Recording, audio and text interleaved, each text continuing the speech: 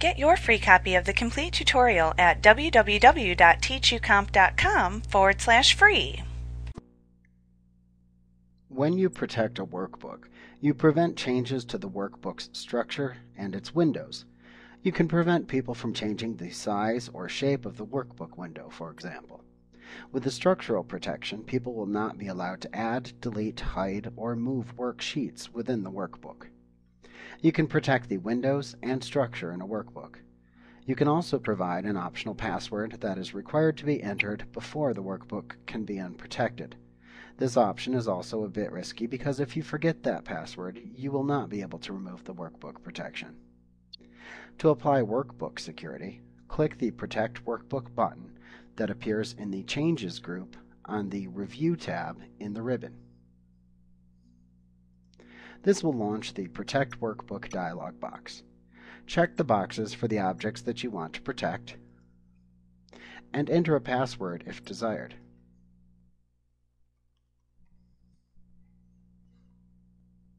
If you enter a password, you'll need to re-enter it into the confirmation dialog box that appears when you click the OK button.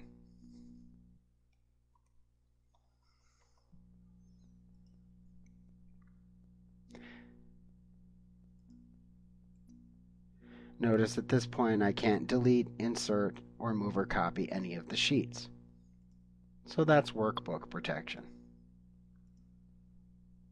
Now to remove workbook protection, simply click the Unprotect Workbook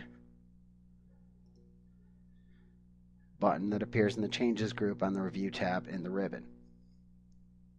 Now if there's an associated password, it will prompt you to enter it into the Unprotect Workbook dialog box that appears before you click OK.